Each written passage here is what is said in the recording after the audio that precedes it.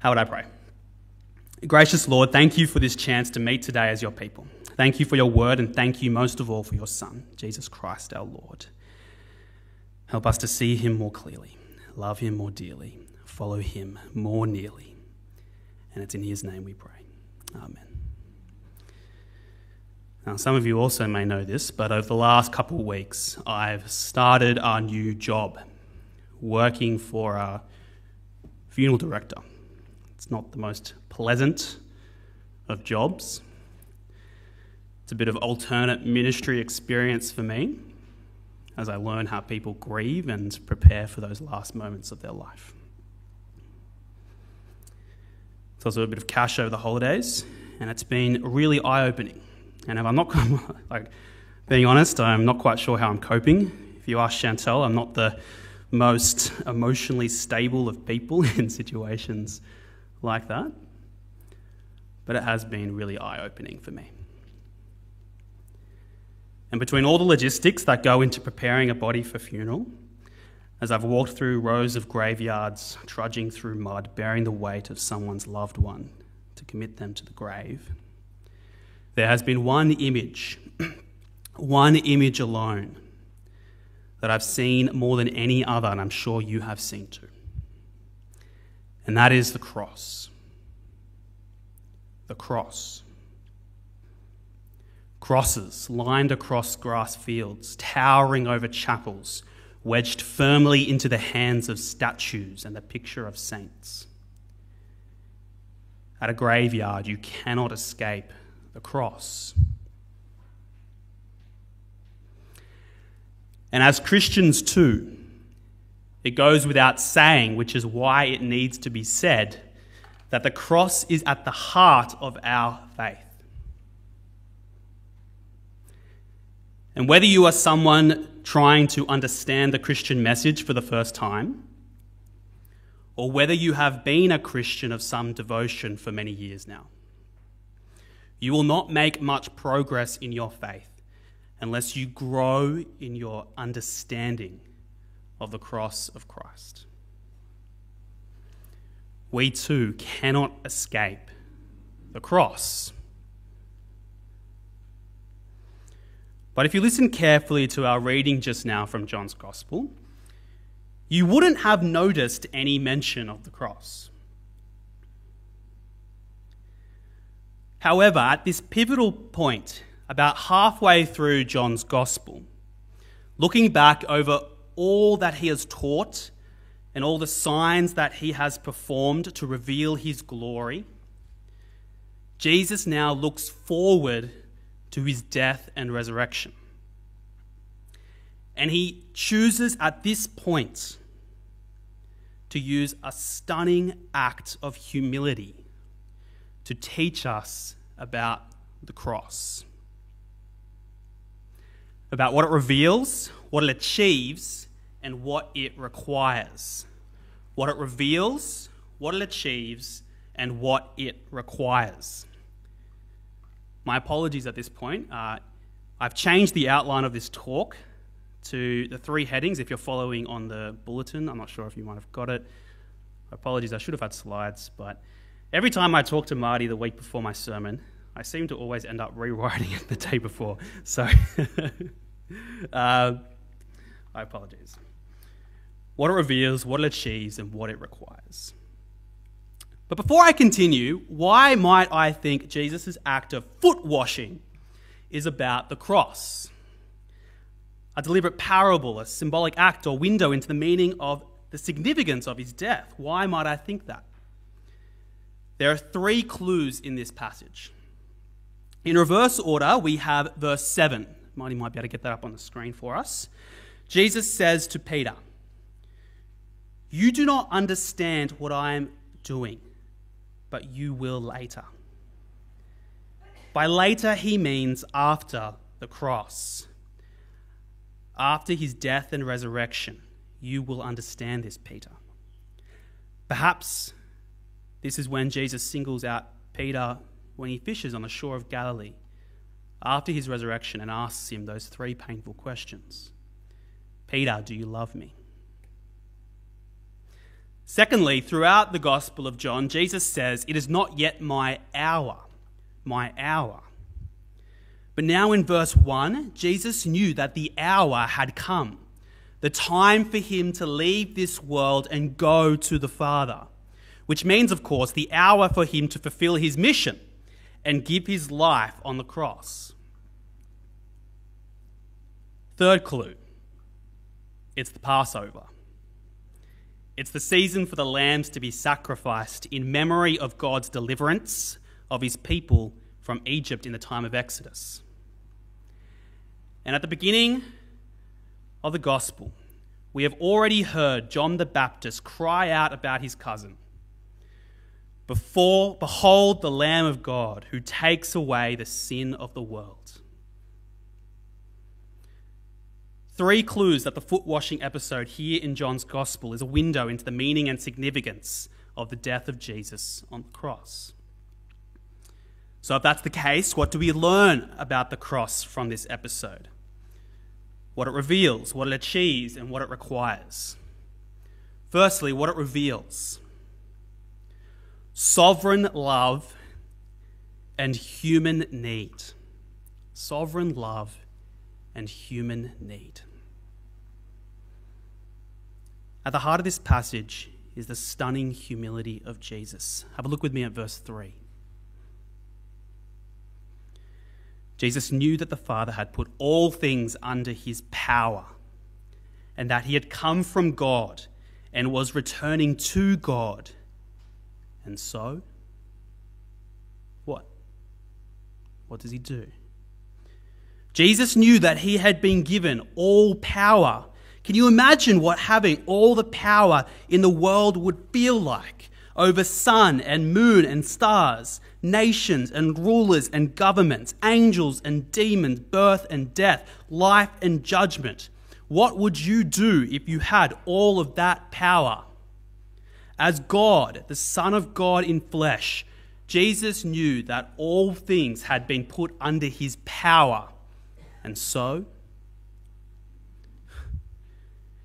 he got up from the meal, took off his outer clothing, and wrapped a towel around his waist. After that, he poured water into a basin and began to wash the feet of his disciples, drying them with a towel that was wrapped around him. Jesus knew that God had put everything under his feet, and so he got up, wrapped a towel around his waist, and washed his disciples' feet. Then, as now, stunning power and stunning humility do not usually go hand in hand. And this is certainly not true of foot washing. The washing of feet, if you know anything about it, in the ancient world was a common and necessary thing, but a rather distasteful job. When Jesus dons the towel around his waist and kneels to take hold of their dusty, dirty, disgusting feet, he takes the role of a slave, a servant poised to perform the most menial of tasks. However, Jesus knows, and they too will know one day, that to rub one's fingers through the calloused toes of a working-class fisherman and perform this most basic of tasks, that it would very shortly appear as nothing compared to the ridicule and torture of Jesus on the cross. Gasping for breath, nails in hand and feet, as he dies the humiliating death of a criminal. Jesus knew that God had put everything under his feet, and so he got up, wrapped a towel around his waist, and washed his disciples' feet. John prepares us for this moment with the words at the end of verse 1. Jesus, having loved his own who were in the world, he loved them to the end. You see, the foot washing and the death it foreshadows was not just an act of stunning humility. It was much more than that. It was an act of sovereign love. Sovereign love. Having loved his own who were in the world, he loved them to the end. That oh so little but momentous phrase, loved them to the end. To the end. That phrase makes this statement a summary, not just of the foot washing, but of all that will now unfold in John's Gospel. It sets in motion everything that's about to happen as the pace of the narrative speeds up towards the cross. His farewell discourse, his betrayal, his tear-soaked prayers in Gethsemane, his trial, his torture, his crown of thorns, and that most humiliating of deaths, crucifixion. Jesus did it all because of love. And it is sovereign love. Sovereign love because Jesus knows. He knows that this is what must happen. Like a father who in that split second knows what he must do when his toddler walks out onto the road. Jesus knows that this is what must happen. He's not taken by surprise, nor is he the unsuspecting victim of a shrewd plot. We are told that Jesus knows. He knows what must happen to fulfill his mission to love and die for the sins of the world. He knows the why, but he even knows the how. In verse 11, he knows who was going to betray him. Judas, one of his trusted 12, about whom we are told in verse 2 that Satan had already prompted to betray him.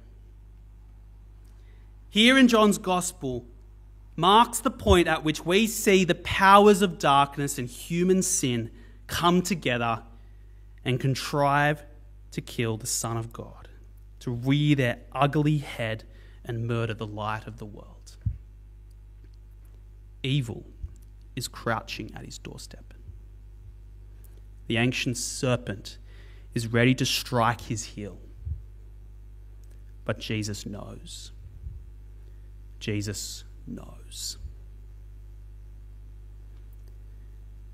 Next to what's about to become his cosmic display of divine and eternal love will be the display and the humiliation of all that went wrong in this world and in the human heart. Jesus knows. He knows about the power of sin and death that holds all people, including us, captive. Even us who read here John's Gospel, he knows that it affects us too. But Jesus knows that it must run its course for him to achieve his mission. And so the foot washing points not only to how Jesus' death reveals his sovereign love, but also our human need. Our human need. You see, Jesus intends to teach that it is not just our physical bodies that need to be washed, but our hearts too. As he says elsewhere, out of the heart comes evil thoughts, murder, adultery, lust, envy, theft, lies, slander, sexual immorality, blasphemy. It is the greed, malice, and envy of all people like Judas, who we see here in this story, that Christ died for. For people who, like Judas and like us, will betray their Lord and Maker in a heartbeat when a better offer comes their way or when we are pressured by the world around us. People like us who will succumb to the root of all evil, the love of money, and worship it rather than its giver. It is the defiant pride that Jesus dies for, which is evident in people like Peter, his closest of disciples. A pride that we see in Peter revolt in disgust at the thought of his master washing his feet, and goes even further, persisting in his arrogance when he asks for Jesus to wash his head and his hands as well, as though to seem more loyal than his comrades around him, who were getting the same treatment. It's this kind of ignorance and unbelief that pervades the whole first half of John's gospel, and it pervades our time as well. Time and time again, Jesus revealed his glory by the signs and wonders he performed and which we read about in the scriptures, only to be met by stubborn unbelief. But Jesus knows. He knows that we are weak. Jesus goes to the cross not because he sees our potential, but because he sees our need. And he is filled with love. Love.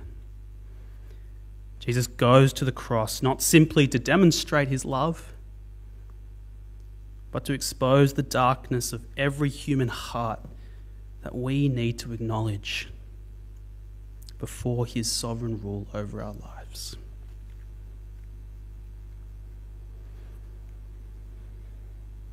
Jesus knew that the Father had put all things under his power, and that he had come from God and was returning to God. And so, he got up, wrapped a towel around his waist, and began to wash the feet of his disciples. The foot washing speaks of what the cross reveals: sovereign love, human need. Secondly, what the cross achieves: washing from sin. Washing from sin. Look at the exchange between Jesus and Peter in verse 6. Jesus came to Simon Peter, who said to him, "Lord, are you going to wash my feet?" Jesus replied, "You do not realize now what I am doing, but later you will understand." Simon Peter is shocked, as no doubt all of his disciples were. Foot washing was the most disgraceful and humiliating work. To see whom they regarded as the Messiah take on such a role would have caused utter dismay, perhaps even offense. We may resonate with this as we think, if you've ever had a guest over and they start to do the washing for you or do something that you feel like you should do. In this story, it looks like they partake in the shame of their master, audacious to break the code of hospitality and expose their own negligence to have not offered such a service. When reading the original language, I do know a bit of Greek, the words of Peter when he says, "Are you going to wash my feet?" sound almost unintelligible. They're like, "You might wash my feet?" Doesn't come across as well. He is absolutely Godsmacked. Jesus says that Peter will not understand until later. What Peter doesn't know is that this act of foot washing is only a preview. It's only a preview of what he will do on the cross. He has no idea. Because, friends, his death on the cross was an ignoble death, just as foot washing was an ignoble task. The one who died was the author of life, just as the one who stooped to clean his grubby feet was the one without stain or blemish. On the cross, God, the Son of God, gave his life as a ransom for many, just as kneeling on the floor, the Lord and Master of all things made himself the servant of many. He was washing away their sin. And even as he humbly takes the form of a slave, so willingly he takes the place of sinners on the cross. Washing for sin. In this moment, he bends and takes in his hand the dirty, calloused feet of his friends. They feel the firmness of his grip and the thoroughness of his care.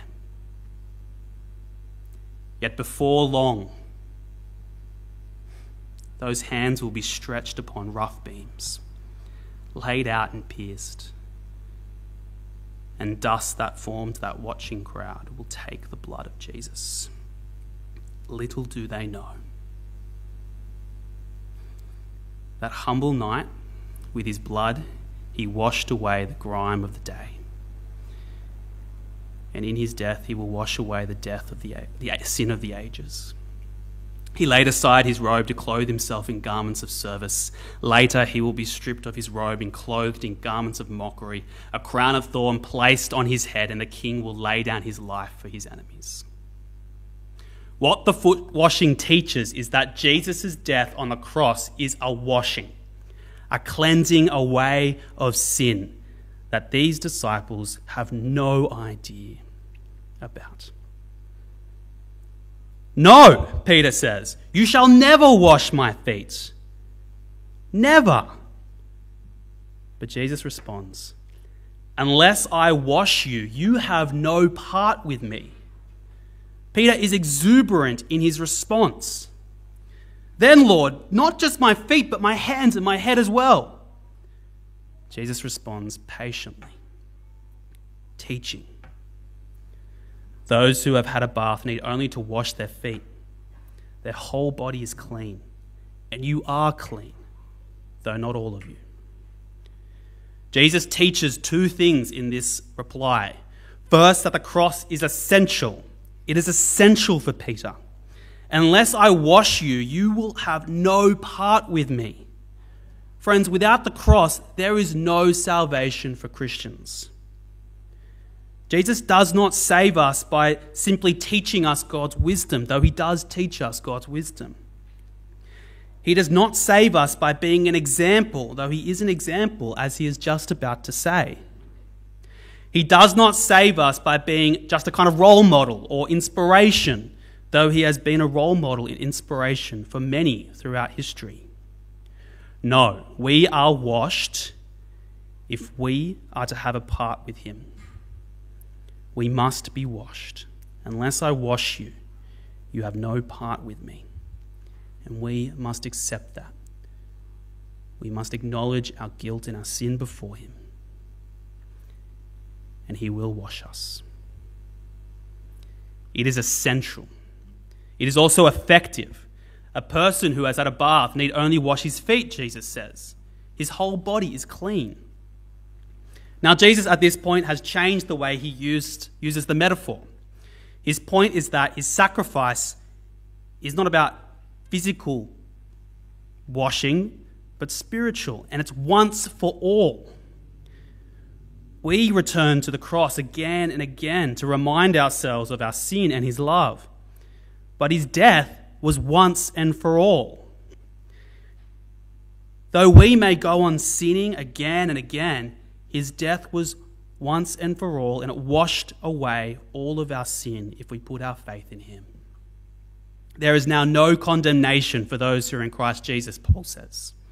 We are not under wrath, but under grace. Though we may die, death will not hold us. We have been washed in the sufficient, effective, and once-for-all sacrifice of Jesus. That cross, those crosses that mark your grave one day, which I see day by day now, will one day mark the place of your resurrection if you place your faith in him. What the cross reveals, sovereign love and human need, what the cross achieves, washing from sin, essential and effective. And lastly, what the cross requires. What the cross requires, loving service towards others. Loving service towards others. Look with me at verse 12. When he had finished washing their feet, he put on his clothes and returned to his place. Do you understand what I have done for you? He asked them. You call me teacher and Lord, and rightly so, for that is what I am. Now that I, your Lord and teacher, have washed your feet, you also should wash one another's feet. I have set you an example that you should do as I have done for you. Very truly, I tell you, no servant is greater than his master, nor is a messenger greater than the one who sent him. Now that you know these things, you will be blessed if you do them. What does Jesus mean when he says that you are to wash one another's feet? At once he is able to speak of the unique and essential work of the cross with this metaphor. But now he is able to talk about the way the cross is to shape the life of all his followers throughout their whole life. He does not mean that we are able to atone for the sins of others. He means that we must serve each other in the same way that his love motivated his foot washing and death on the cross. Christ's love compels us, for we are convinced that one died for all, and therefore all died. We cannot do what he was sent to do, save us from sin. If we cannot save ourselves, how could we save others? But we must do what he sent us to do, serve others in his love. He was sent to die on the cross. We are sent to serve under the cross.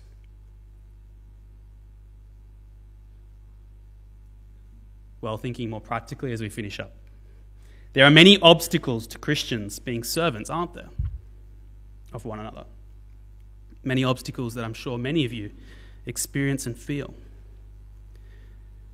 There is the pride in all our hearts, for a start. I'm too wealthy, powerful, important, educated, busy to serve others, especially some people.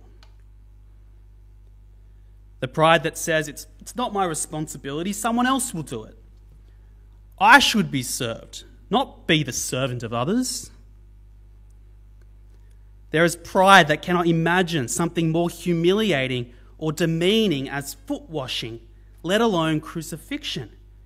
And because we do not have the ability to empathize with Christ's love displayed on the cross, our hearts become hard, and it prevents us from ever considering the act of service that God may lay before us.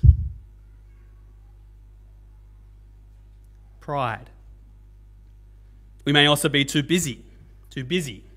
We think of church as an event and not a community. We think of the people we meet here as the people who just happen to go to the same building rather than brothers and sisters in Christ with whom we shall share eternity with, and whom God has made us in some ways responsible for. We think that the rest of our lives is more important.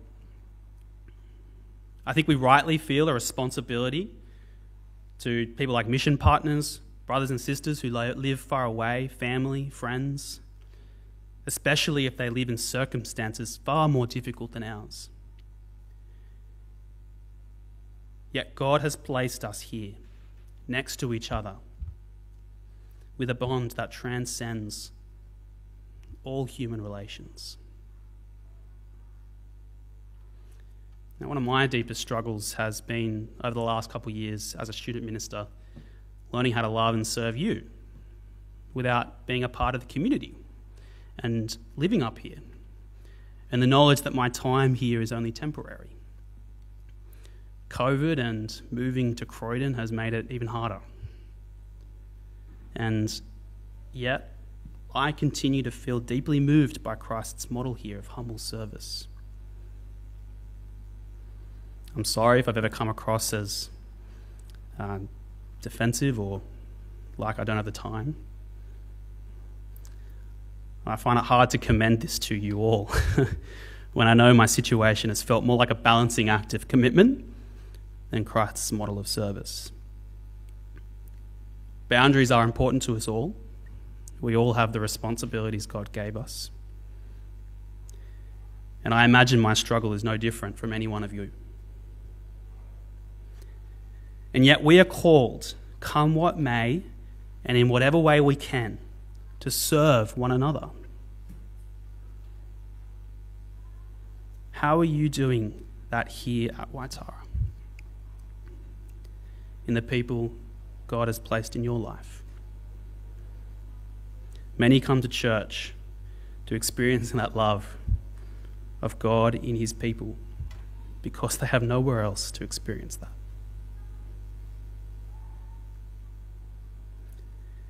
And maybe the reason we find it so difficult to serve is because we think of church as an experience of spiritual consumption rather than spiritual collaboration. We are more inclined to look for a church that provides the things we are looking for in church rather than to look for the thing that we can contribute to in church. It makes sense. It's no surprise. The world trains us to think in terms of consumption. We are consumers of food, clothing, and housing. We spend so much time looking for the thing that pleases us at the most pleasing price. But friends, the reason why we are so wedded to this drug of consumption, in my opinion, is because it is a substitute for power. Being able to choose between this and that option gives us a sense of power when little else in our life is going our way.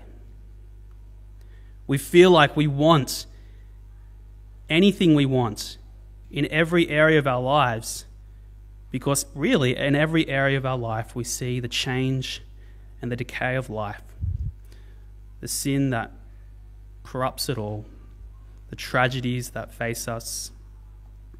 Life is like a fleeting flower, Jesus says, here today and gone tomorrow. And yet we cling to power through our consumption in our modern Western world. Consumption is power, we're told. And yet this is precisely why Jesus' example and teaching is so confronting. Jesus knew that God had put everything under his power. And with that power, he got up, wrapped a towel around his waist, and washed his disciples' feet. He chose to serve and not to consume. Real power serves. Real freedom serves. Real Christianity, as opposed to consumer Christianity, serves. And friends, it has been so encouraging over my time to see so many examples of service in this church. Musicians, morning tea, volunteers, Bible study leaders, Sunday school leaders, wardens, preachers, secretaries and treasurers, people willing to be trained in evangelism, offer their time at Hornsby Westfield for Anglicare's Toys and Tucker, people using their professions to help those in need. And there seems always someone who is willing to have you over for morning tea for church, after church, or lunch throughout the week, should you be around. I remember last year, I always struggled to get my college work done between morning service and evening service because there was always someone who would tempt me with lunch. But I do not want to say that you only have to be on a roster to be a servant.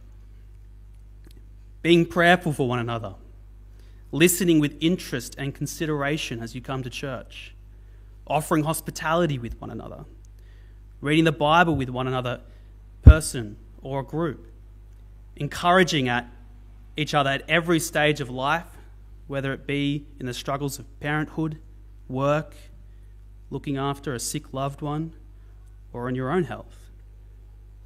God has placed us here together to be a servant. And it takes time. It can take time.